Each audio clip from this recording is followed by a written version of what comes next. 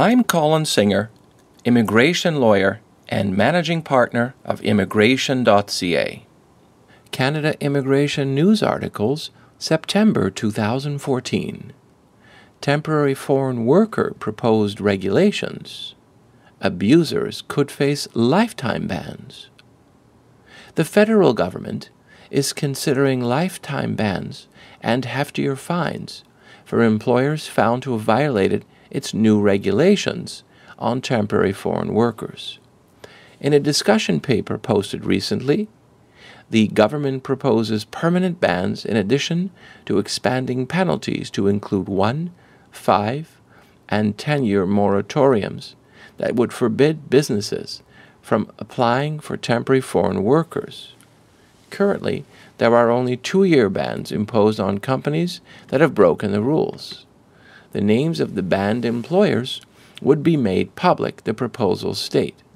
There are currently 4 companies listed on the government's so-called temporary foreign worker public blacklist, with no new additions since early June 2014, just weeks before Employment Minister Kenney unveiled his new crackdown on the current program.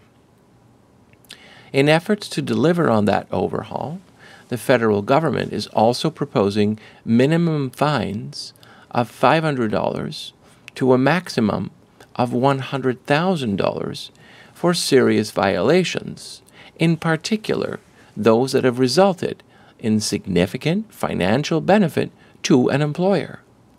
The length of the ban would depend upon the type of violation, the employer's history of compliance, the severity of the violation, and the size of the business, the paper states.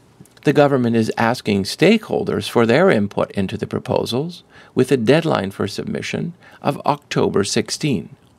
Stakeholders and critics say they're quite puzzled by the proposals, wondering why the government has not been taking such measures for years. Western premiers, including Alberta's newly elected Jim Prentice, have complained that the government's overhaul have been made too onerous. Prentice is a former federal cabinet minister of Jason Kenney.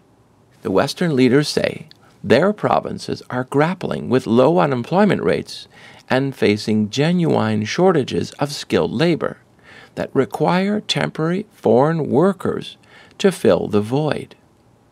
Jenny Sims, the NDP's employment critic, also questions why the government has not been imposing such penalties for years. She also raised concerns about enforcing the new, tougher rules. The government is also proposing to penalize employers even if their failure to comply was unintentional. For example, an accounting error that results in a temporary foreign worker being underpaid.